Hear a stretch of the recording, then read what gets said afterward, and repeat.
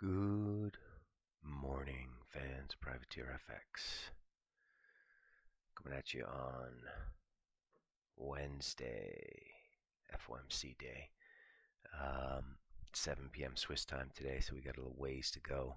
Let's just take a look at what the hell's going on here. UK inflation just came out. That was hot. Euro sterling, shifty day yesterday. Euro sterling went up to 88.38 on basically nothing. We just sold some here at 90 after the numbers. We feel like this can head back lower. Just sort of a day trade as per usual.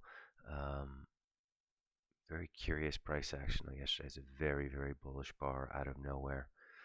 Took us by surprise. Also, what else took us by surprise? Gold went way lower than we thought it would.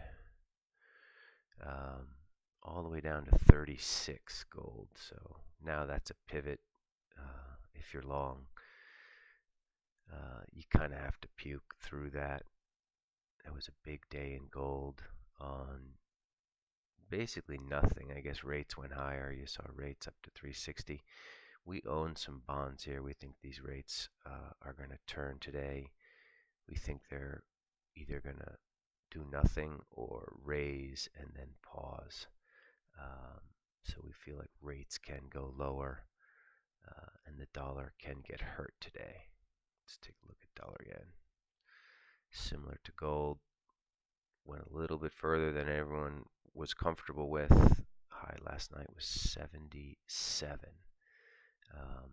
Not much to do with this now. We just have to wait and see for FOMC. Obviously, if he's dovish, this is a pure play. Your left-hand side. If he's hawkish, your right-hand side. Let's look at dollar max. Talked about this 1929 to 1919 to 1940 area. We did get a high of 23. Dollar max looks like she wants left.